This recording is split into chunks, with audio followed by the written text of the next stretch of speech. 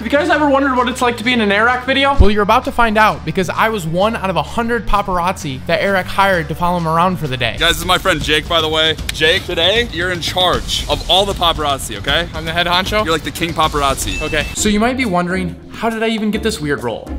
Well, it started with something called Creator Now. So Creator Now is for aspiring creators, people trying to become YouTubers. All these people that met me here are inside of Creator Now. Yeah! Look, that's me. I'm also in the program, and because of this meetup, I got a small part in one of his videos. But what it really came down to was just being friends. Actually genuinely become friends with these guys. For example, Tyler's actually, I mean, he's in the videos now. It's from Creator Now. Now, me and Tyler had grown close throughout the program, and a couple weeks later, he hit me up with this. My brother.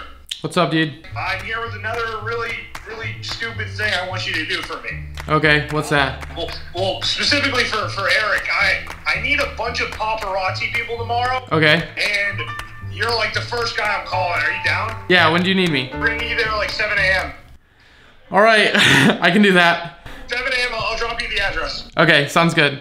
Okay, I'll see you soon. See ya, bye. So the next morning, I quickly got dressed in my paparazzi outfit, grabbed my camera, and got ready to be an absolute public menace for the next 12 hours. Is it true that you left your newborn child at Chili's? Hey, are you going out with Sandy? It's like a horror movie, but you know exactly what's about to happen. Are you in a romantic relationship with Sandy? He's getting more attention. Are you guys fitness influencers? Do you guys come here often? She's not affiliated with the proper news channels. You should talk to me with any... Now, you guys are probably wondering how people actually reacted in this situation. It was crazy because some people got very overwhelmed and were super confused. Is it true that you and your grandma got a divorce? What? And there were some people who just flat out ignored us and didn't want anything to do with it. Barack Obama recently named you sexiest billionaire. What are your thoughts? Oh no, he's not a fan. But some people were loving the attention. Please help me. Is this your letter? Is it true that you're married? Yes, you see? What? Eric Jr.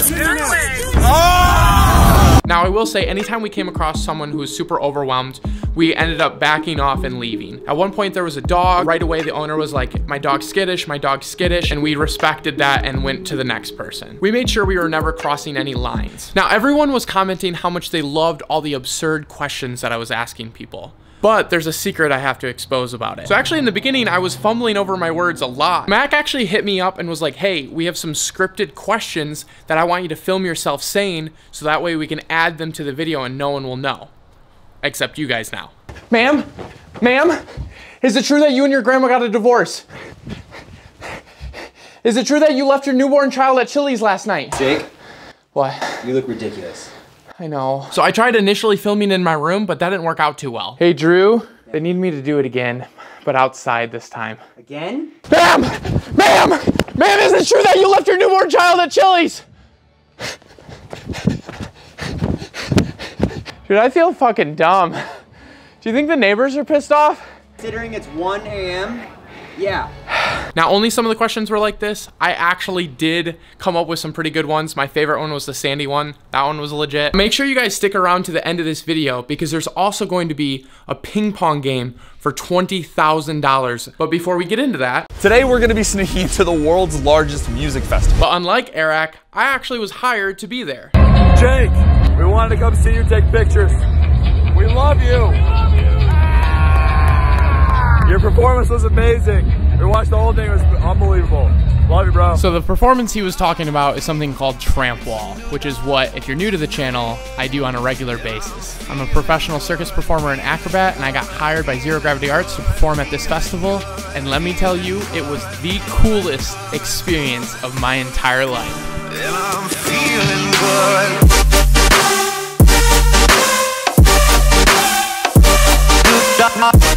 Words can't describe how insane it was to perform in front of 100,000 people.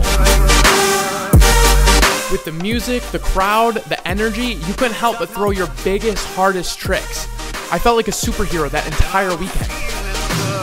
Now, before I get to my favorite part of this entire experience, this is a clip from my perspective on top of the wall where I can just see a sea of people. Now, of course, the performance itself was cool, but my favorite part was actually going into the crowd in what we called barricade time.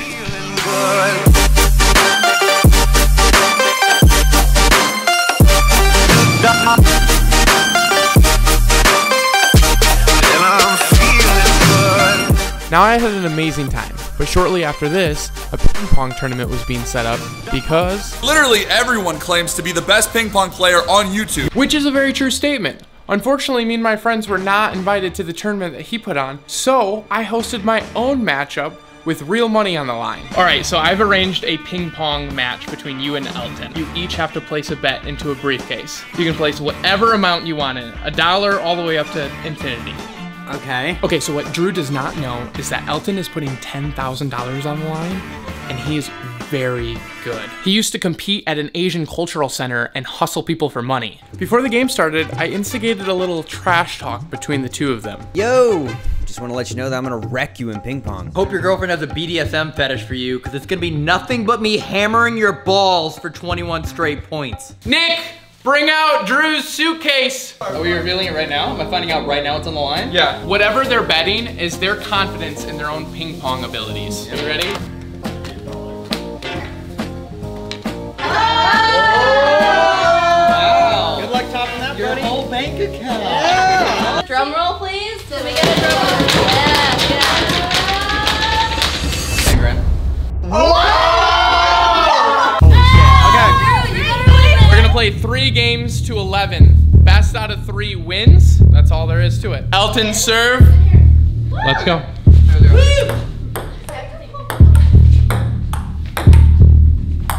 Now there's something you guys need to know.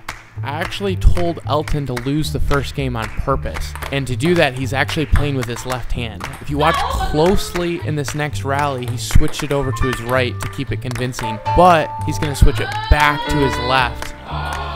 Right there. Now, I've played both of them a ton. Drew's my roommate, Elton's a close friend of mine, and it was obvious that Drew had very, very little chance of winning this thing. So after Elton throws the first game, it's on to the second one. You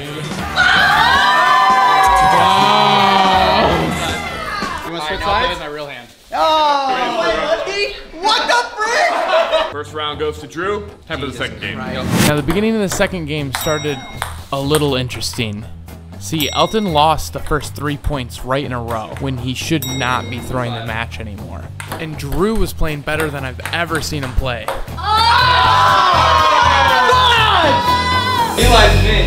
What? He beats you more often than he says. No, Jay actually fucking beats me some of the times. At this point, I started getting really nervous because Elton thought that I was hustling him.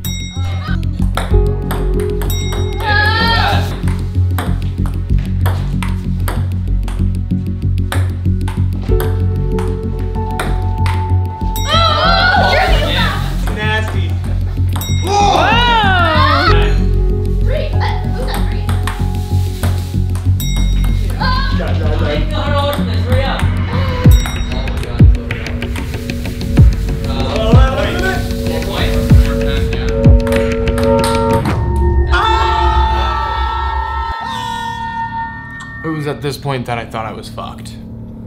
And that Elton thought I'd hustled him out of $10,000. Until this happened. Do you want to double or nothing? I mean, you want to. No way! So if you win, you just take your 10 grand and you're fine. And if I win, I get double 20 grand. Oh yeah, but that shit right. This is not what I was anticipating for this video. This is I am really nervous now. I'm sweating. Now they were playing one last game to 21 for $20,000. Fucking finger!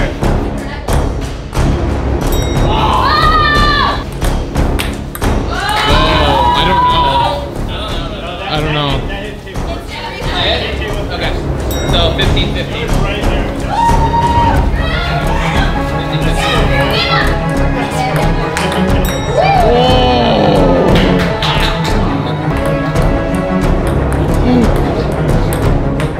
That recovery!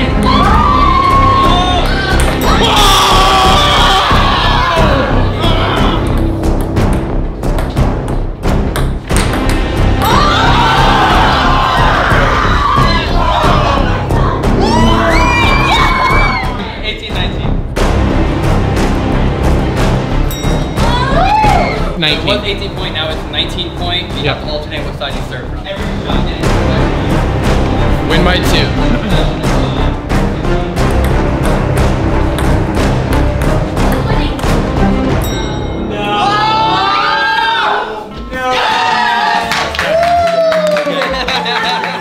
insane. I'm so thankful he doubled it because I was not letting him take that money.